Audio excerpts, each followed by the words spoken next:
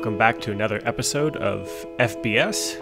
I'm B. Squeichelhausen, and with me here I have Strictoaster. Hello, hello. And Fluxtrans. Hello. And today we are continuing, of course, FBS International Airport.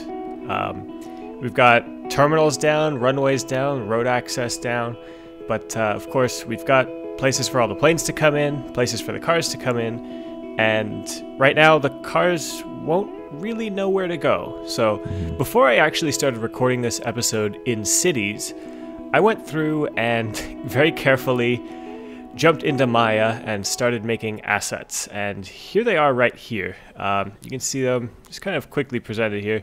I went and made a whole bunch of signs showing off all the different airlines and just kind of wayfinding information for the entire airport. So right now you can see them. They're carefully designed and everything to match the great intro graphics that Strictoaster made a long time ago.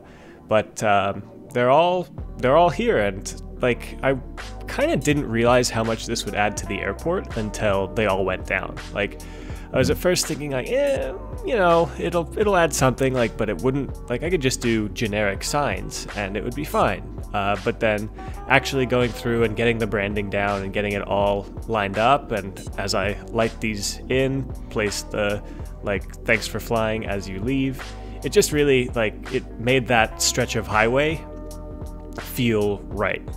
So I went through. The extra effort that you put during with the branding like actually pays off. Yeah, exactly. That's what I think too. So yeah, no, go ahead. I was going through here, and the delay is going to be crazy in this episode. Us. Yeah. But as I was going through, and you see I'm having a little bit of a hard time with this first terminal sign. So among the signs I made are like entry ones that show off what airlines are at each terminal. And then every single terminal has an accurate wayfinding sign, so the departures and arrivals actual signage there. And that took a really long time, especially because this international terminal is a little mixed up, because right here you again have the opportunity to shift back and forth. Yep. So these ones might not be perfect. I remember like literally the first one I checked, I'm like, wait a minute, that's not exactly right. But almost all of them are, so I'm calling it that all are. Did you do them all at once, as in, or as you were, you know, coming up with these with the different terminals, you were like, oh, I need to go back to Maya and like do this one extra sign? How did that so I actually went first, and I have it's literally on a sticky note or a piece of paper I have somewhere around here, writing down. I'd like pretend to be driving in and figure out like, okay, so the ramp up to departures is off to the right here and left. And it turns out that I think of our 6 terminals, 3 are one direction, 3 are the other direction. So we do not get points very highly on consistency. Yeah. But I also do have a sort of generic parking lot sign as well that I use all over the place. So it's like this way to the cell phone lot, this way to long-term parking, whatever. And actually, parking brings us to a pretty nice segue here. So we're going to get to see for quite a while, actually, some failed trials and experiments on how to try and make a round parking lot to fit into this large curved terminal. And this, like, as you can see, literally, I'd been thinking about this for a long time. I was prepping it. I was waiting for the save file back. I'm like, okay, I know how I'm going to do it. I'll just clip it like this. And I started out like, that's terrible. It just didn't turn out. Yeah, I'm glad you didn't go that route. Yeah, no, I tried because I like that asset. I thought it was nicely detailed. Like, you know, there's got to be a way. Like, what if you try something like this? And man, I thought it was going to be so easy. Then, real quick, I just give up for a quick second and try to figure out how do these guys exit the airport. And unfortunately, I try really hard not to use the tunnels in the game because I feel like they don't add enough visually. But okay, I give up for this one. I gave in. I wasn't going to try to add. There's way too many like big bridges over there to really do that. Like a 5th deck, or the option is literally people leaving the airport parking have to loop around the entire airport, which I feel like a little tunnel would probably be more realistic than that. Yeah, that's fair. I also just noticed, I wanted to point out that we have, again, the use of those little, what are they, the jetway things. You're using those as the beams. I love that. They work so well for that, and it's going to be, I think, a common theme for the rest of this. I hope so. I mean, I think it also works to kind of tie everything together. So right here, I'm just going and adding some short highway pieces to be what'll eventually be the parking payment section. And that was one of the first things I realized that an airport parking lot like needs is a place to pay for parking, because that's expensive. Right. Especially the ones so close to the main terminals. Oh yeah. Yeah, definitely. seriously. So this was my next try. I'm like, oh, this will work. It's so close, right? No. Not so much. We'll get Like, there. We'll alright. get there. Yeah. All right. Let's try it like this. Let's try just all I need is the outside wall to look good, and then I can just do it with ploppable concrete, right? That'll work fine. So I go through setting this, and it's all faceted, and I've got all the extra detail, and it's like just not doing it for me. It's really kind of, I mean, it's not amazing to do this, and I was getting a little concerned, honestly, because there's just not parking lots that are that size. So I went on the workshop and dug deep and managed to find this modular 3-deck parking structure, which absolutely saved me. Wow. And it's not the most unbelievably detailed asset there is, but it's definitely enough of like a solid blank slate for me to be like, you know what, awesome, like let's try it with this. And then it just took kind of a while trying to get this all lined up. And if you look really closely, there's still some times where the parking spots get like way too short for a car to fit, but it's pretty close. There were a lot of times too when I'm experimenting with trying to get a curve smooth, and I'll like start copying and pasting and realize it's just the lumpiest like curve. It's just not smooth. So I'll be like, that'll be good. And But that's like not day quite. and night. I mean, I'm looking at this compared to the previous tries that you Yeah, were working on, and much holy better. crap. Yeah. No, it's it ended up just like when I first saw this, like this is the one that's gonna work, and it still took a little bit of fiddling to make it perfect, but just by and large, like this looks like one of those giant airport parking structures that takes you 45 minutes to find a spot in. Right, and we actually, I'm really interested in the way that you decided to do this one, because I remember we talked beforehand a little bit, because it was kind of the SFO parking lot that we were sort of using for inspiration originally. But I had no idea how you were gonna do it. First of all, like I was like, all right, Jay's gonna take it on, perfect. I'm glad it's Jay's problem. I do not want to deal with that. I'm glad that he's doing it. But I like that you did the kind of arching design rather than the full circular design. I think in the end that turned out pretty good. And actually, I don't know how you do the circular design, because these are kind of big assets anyway. So I don't think you can fit the whole circle anyway. But yeah. But I'm gonna be honest, I took parking, I'm like, man, I can't believe those guys don't want to do the parking garage. It's gonna be so easy. I'll just use those big ones that we have. And I regret that one. But I think it still turned out really nicely. So in a lot of my looking around, so SFO's kind of main parking area is just this one huge garage. And I thought that was an interesting approach, but maybe not the most like visually compelling, I guess.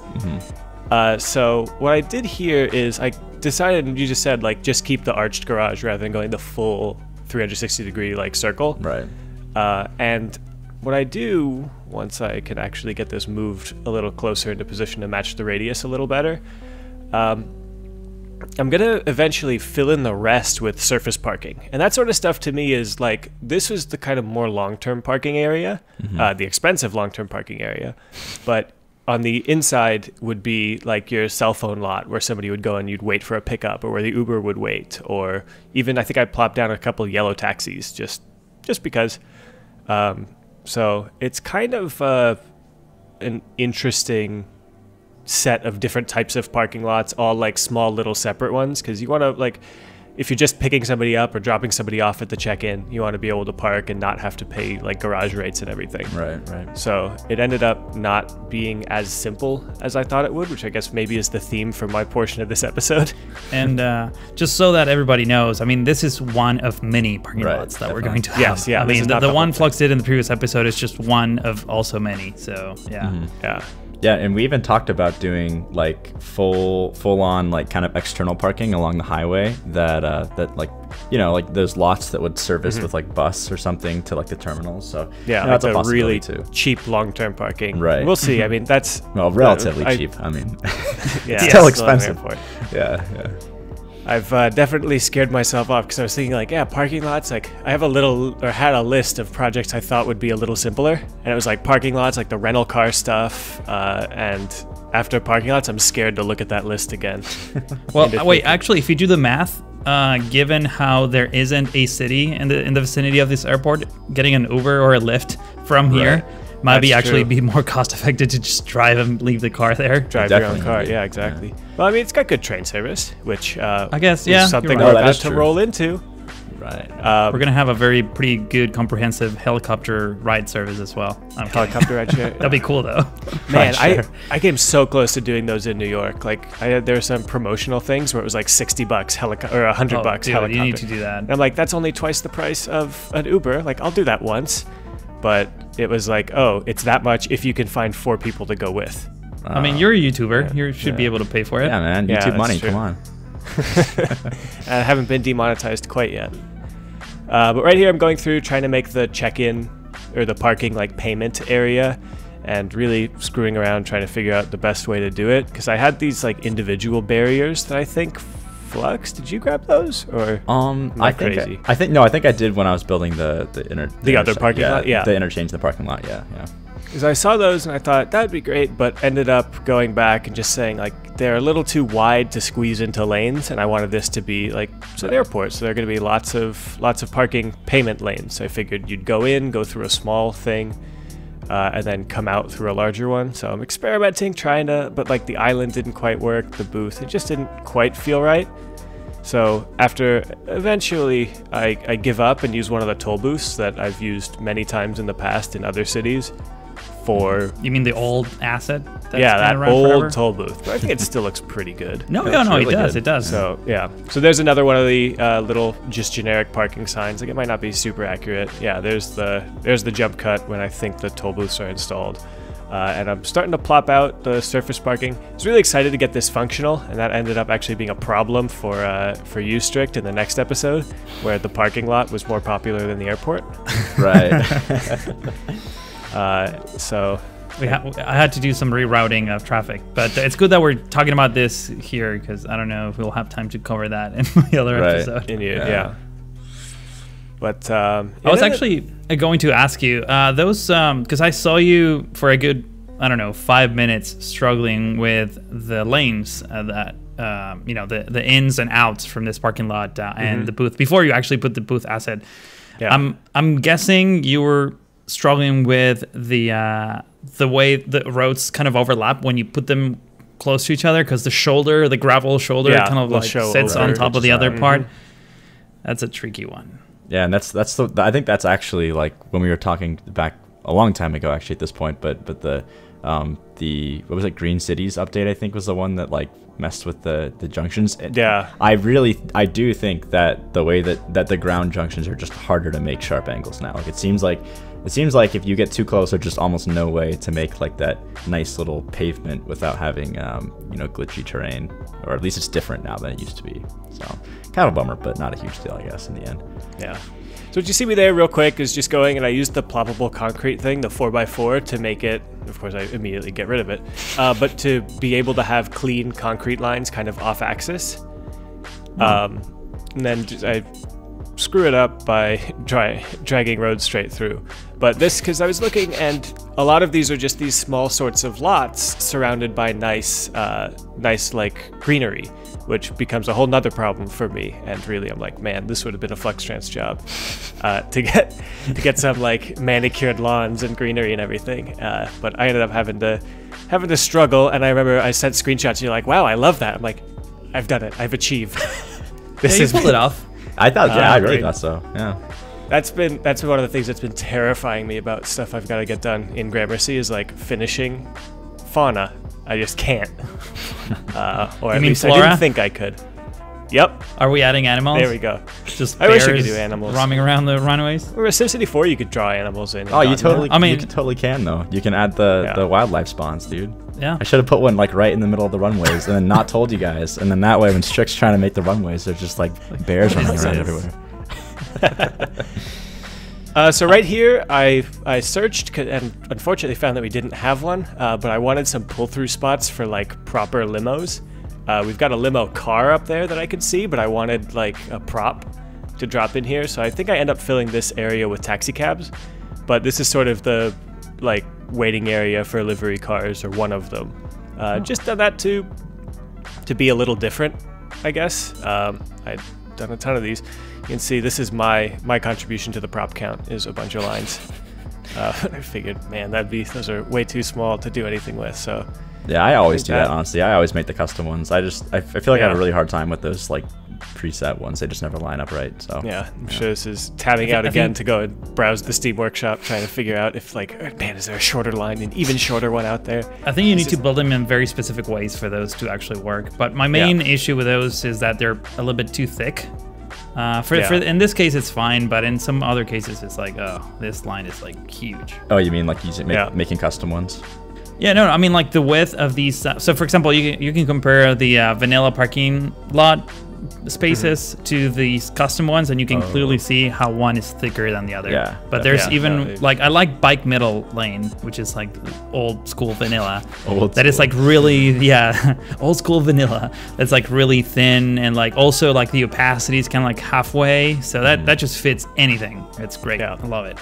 Right. So I used a mix here of the green, I think King Lino curbs, and then these Ronix curbs. I think these are Ronix, but they use just the actual concrete texture, which I thought was really cool.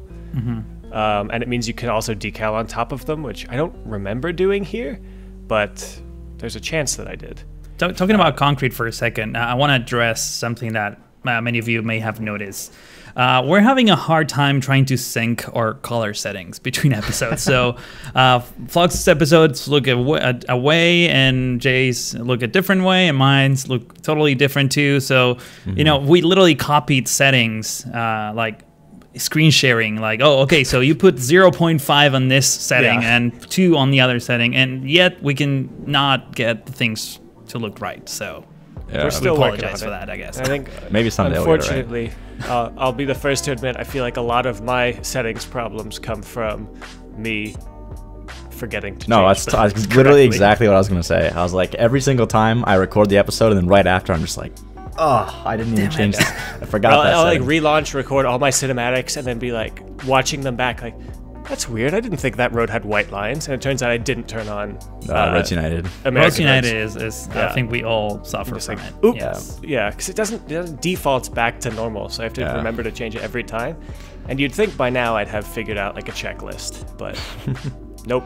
Yeah, I mean, especially with the, what is it, like Relight mod now, I think we're just going to have to build out like a whole template file that's like, all right, checklist, here's all the stuff you have to do. Because like, I'm going to start forgetting, because we got to like Relight settings plus the, Ultimate Eye Candy settings on top of that. Yep. And those have to like align or it's all messed up. And I think the settings that go through Relight, Ultimate Eye Candy, obviously the LUT, trying to make sure that Roads United. Now, Roads United is on. Make sure that the ploppable asphalt colors are the same.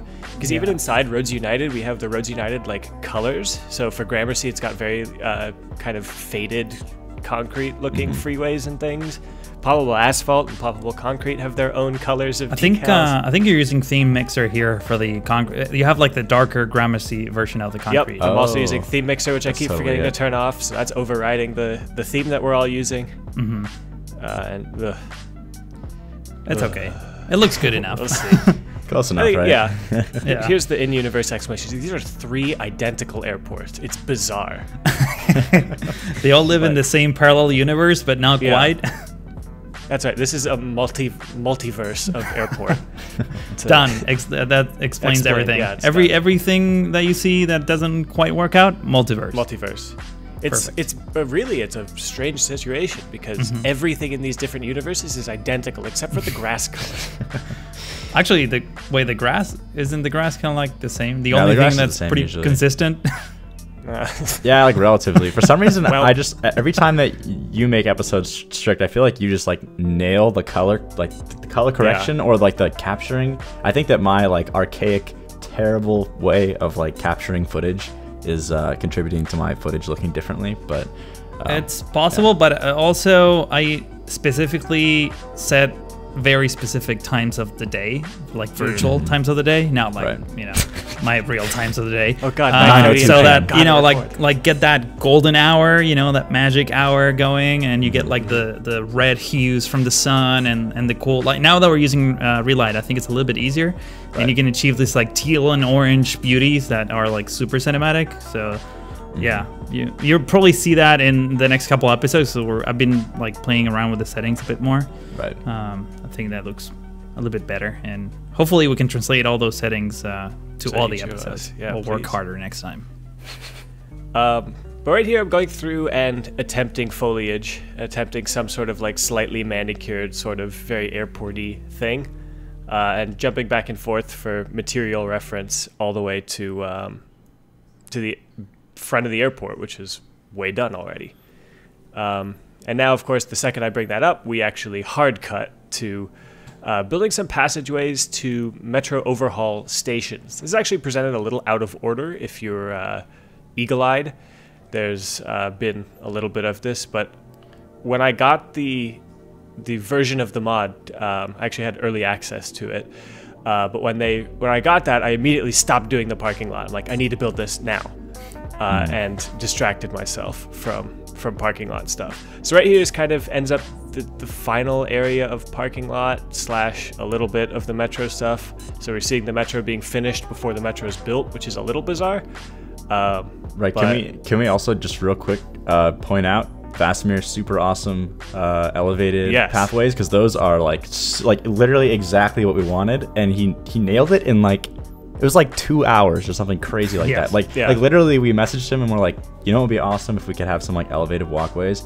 And I was expecting, you know, maybe like a week or so, because he's probably busy and we hadn't even really talked in a little while. And then he just like busted it out like the same day. I was like, oh my God, that's amazing. It's like, hey, do you mind if we like, here's the source that we found, and he'll go and be like, okay, I like those, but can I like, these ones are better. And we have like 4 other airports and like 4 other great locations and sources. Yeah, you definitely killed it on that one for sure. Wow. They look really good. Yeah, but they look awesome. So now we've jumped back in time as I place the stations I just finished up. Can we talk about the props that are related to this station? Yeah, exactly. That's exactly what I was going for. So these stations I liked. I think they fit the theme well enough, but unfortunately they come with a whole bunch of garbage props at the bottom, like little parking spots and things that we really don't want to have.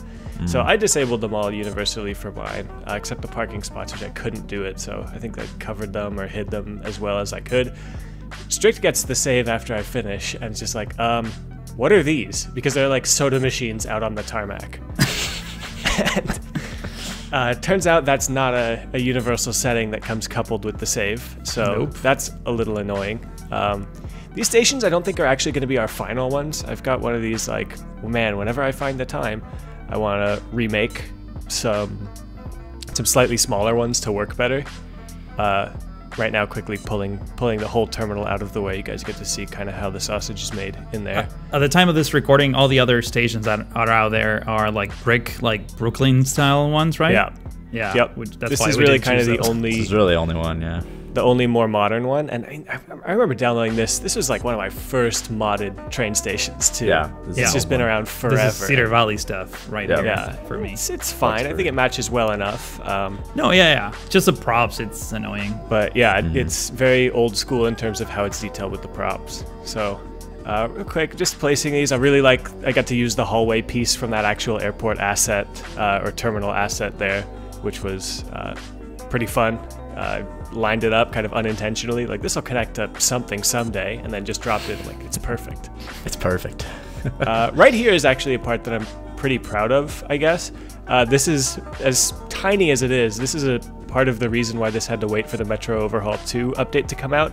I really wanted this like switchover area kind of inside. So the way that the original plan we had, I just did like a sketch and thought, this is great.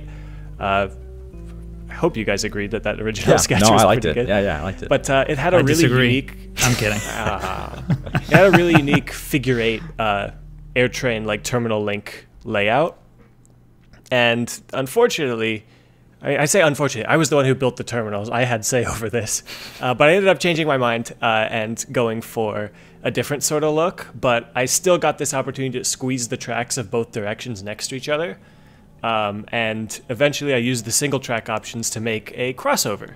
So I'd imagine like normally the trains would go in a full route, but if like part of the track was out of service or if there was a problem, they'd be able to, right here. it's kind of a neat little thing that they were able to switch over and use and still access different terminals and things like that to keep working at. I just think it adds a little bit of interest to show off. Do trains actually use that, or is it just for aesthetics? Not as they're routed right now, they don't use it, but I imagine if there's a stalled train, you don't want to stop the entire system. So totally, yeah. So that would be kind of for that. So right here, I'm going and there was a slightly too steep slope over there, and as I sent screenshots, one of the airports we had been looking at for inspiration was Miami, which has this really cool spot where the trains run along the roof of the terminal. Yeah. That's so cool. And we'd looked at that and be like, yeah, let's definitely do that. I completely forgot about it, built the train, sent it, be like, hey, weren't we planning to run them on the roof? And, well, damn it. That would be a no. Yeah, exactly.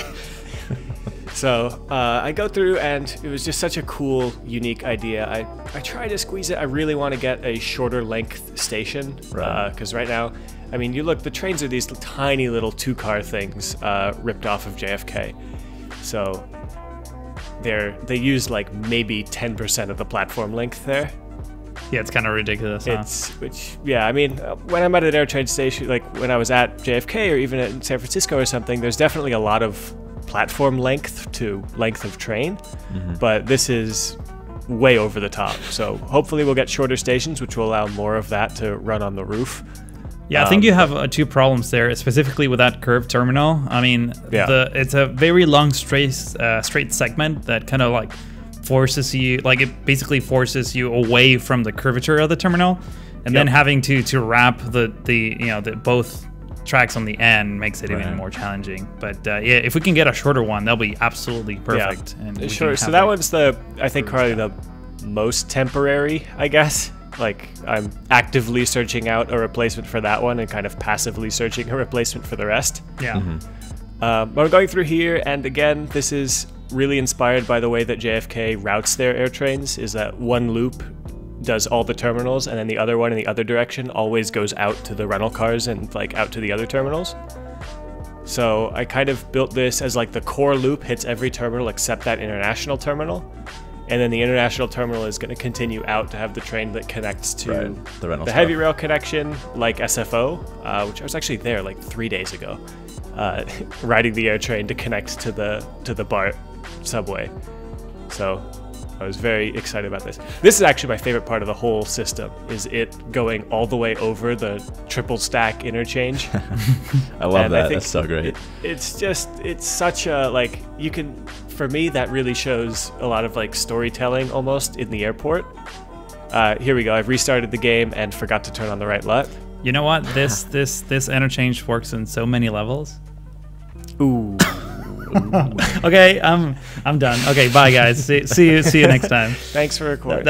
Yeah, please comment, like, and subscribe. Thanks. But in any case, we're actually had to say it. Fairly close to the end. But you can see right now I'm quickly going and throwing some stops all over, grabbing the SkyConnect trains, throwing them on, figuring out how to fix it all, make it all work. And I feel like the concrete is darker now. Yeah, I think it's actually default is what it is.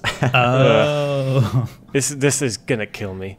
But anyway, we've come to, I kind of did before the cinematics really officially start, a couple shots of just riding the train. They weren't quite smooth enough for me to include in the rest. But here we go. Now you can see just like trains appearing from nowhere. But that's about it for this. So I'd like to thank you guys for watching. As always, the next episode will be over on channel Strict Toaster. And yes. I don't really know. There's the parking lot. So thank you all for watching. Be sure to subscribe to all 3 of us if you want to get all of these the day they come out, always. Make sure you catch up on what you missed on.